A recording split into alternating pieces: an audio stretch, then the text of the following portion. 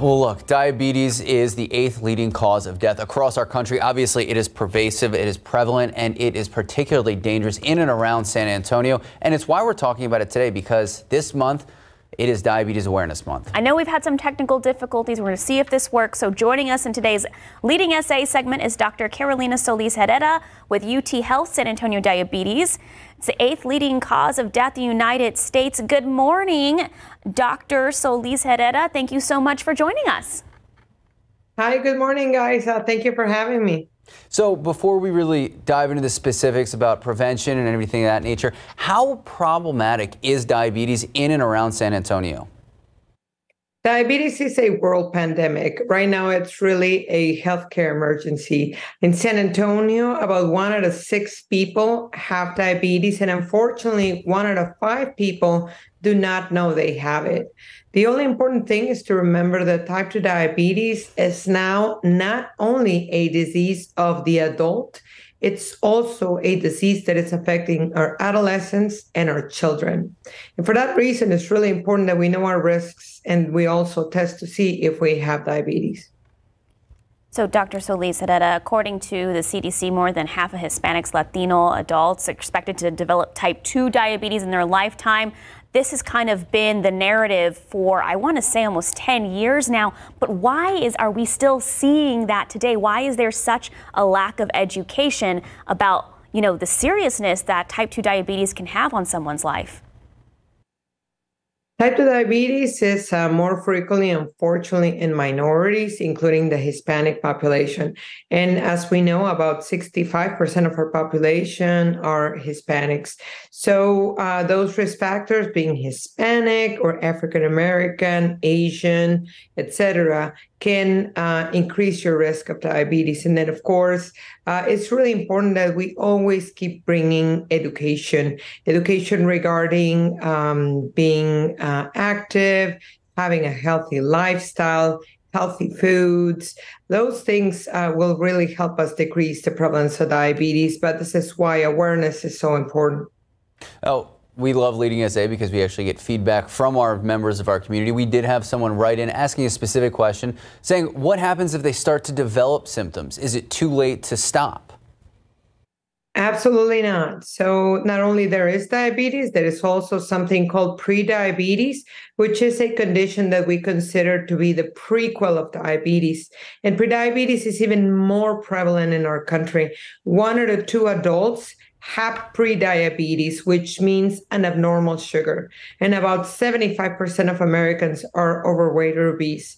So working with your weight, checking your sugar is the best way to be able to prevent it. So this is why it's important to go to your doctor, get checked, and there are questionnaires that you can fill where we can assess your risk and get you tested. We hear a lot about type 2 diabetes. We don't really hear a lot about type 1 diabetes. My husband is a type 1 diabetic, so I know of the severeness that this disease can take on a household. But for people who don't know, so how are they different or the same? Well, thank you for that question, because that is not widely known.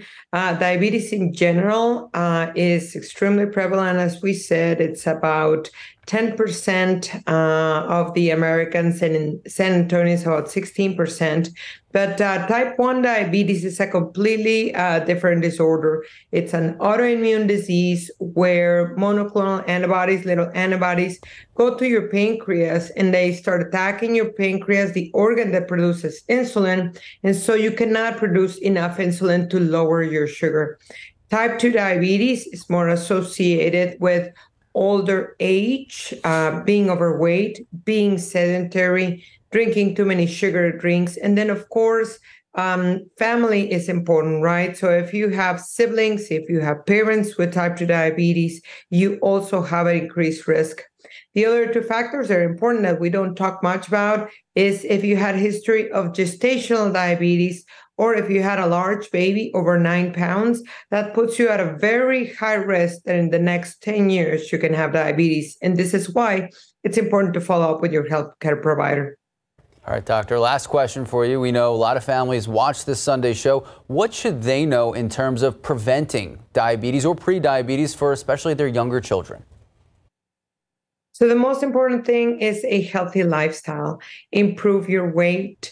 Eat vegetables, green vegetables, non-starchy vegetables like broccoli, cauliflower, beans, lentils, and try to incorporate that in every meal. So having a good weight and good physical activity more than 3 times a week, 30 minutes, everything counts. So if you park a little bit farther, if you do a couple of flights of stairs, everything helps to keep you at a better weight and more physically active.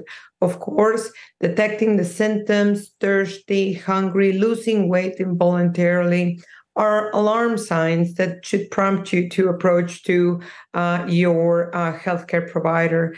November 14 is World Diabetes Day, and we honor it around the world with health fairs. So we will have one, our UT Gateway Clinic in Wurzbach and Fredericksburg, and you can come, assess your risk, and we can also test you for diabetes and give important nutritional advice regarding a healthy lifestyle.